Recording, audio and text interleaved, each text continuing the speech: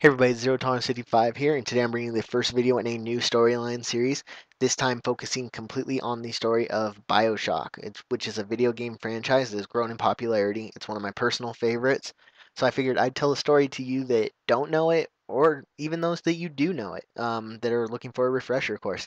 So that being said, I'm going to jump right into this and kick it off. The story of BioShock begins with a man named Andrew Ryan.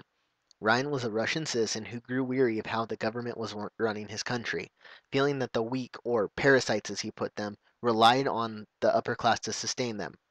He fled from Russia and headed to America, where he believed a great man could freely prosper.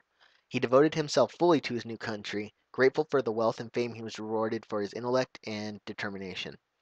However, when social programs spread across America in the 30s, Ryan felt the same feeling that he felt in Russia.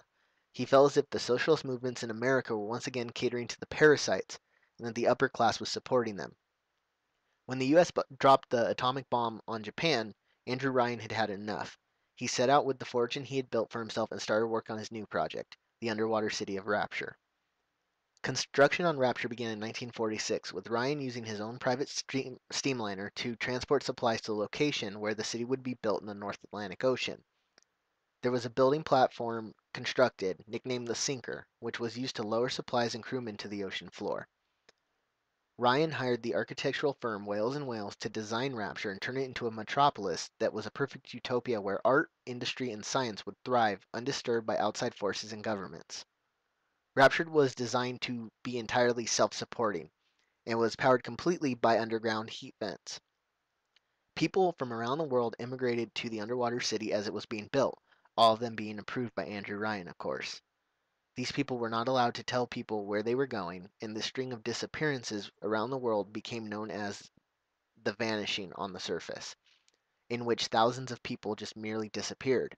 In reality, these people were in Rapture, and they were there because Andrew Ryan believed they were the best examples of mankind. Unfortunately, the city wasn't designed to house the large amount of workers needed to construct it.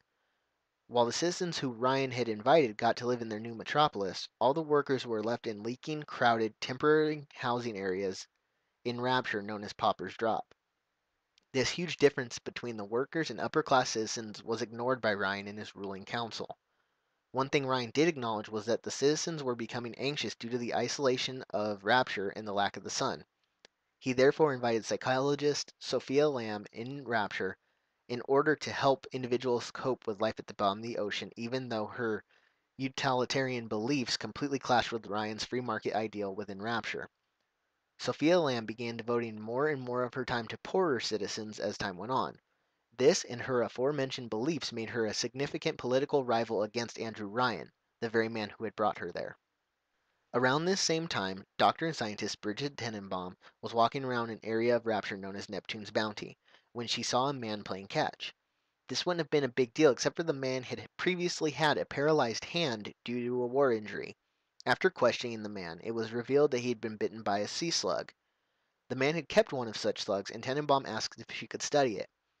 She realized that she was onto something amazing and began the search to find someone to fund her research. Tenenbaum was blown off by all other scientists, and at some point she approached Frank Fontaine, a businessman with a well-known name in Neptune's Bounty. He agreed to fund Tenenbaum as long as he could make a profit off the findings in the end.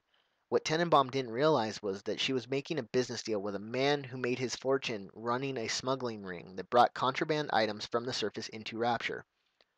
Tenenbaum began her search, and she quickly discovered that the substance this species of sea slug created worked like stem cells. Using it, she was able to manipulate DNA entirely. She was able to rewrite the genetic code of the double helix associated with DNA to cure diseases, fix birth defects, and ultimately rewrite a human's genetic code, allowing them to do things never before possible. In a sense, she was able to give them superpowers or abilities. Tenon believed the substance was a rebirth for humanity, which he nicknamed Adam. Shortly after the discovery of Adam, another breakthrough was made. Scientists realized that if the slug was implanted in a host, it would generate as much as 20 to 30 times more Adam than in its natural state. Originally, they tried implanting slugs into a variety of different hosts, but only one type of subject worked well, and these were little girls. After this discovery, scientists began implanting slugs into young girls, but they needed a steady stream of hosts to mass produce Adam, which is what Fontaine wanted. Fontaine decided to disguise his motives as charity work, setting up the Little Sisters Orphanage, advertising it as a place where financially pressed families could send their little girls for care and schooling. These families didn't know the truth about what was happening to these girls, and once implanted with the slugs, these girls became what is known as the Little Sisters. This was the first part of Rapture. The Rapture storylines was the founding of Rapture. Stay tuned because part 2 is coming very soon, which is going to delve more into the backstory. I hope you guys enjoyed it, and I hope you guys come back for part 2. If you really did enjoy it, leave a comment, let me know, like, rate, subscribe, all that fun junk. If you have any questions, requests, or anything, hit me up on Twitter at ZeroTolerance55. Thank you guys for watching, and I will catch you later.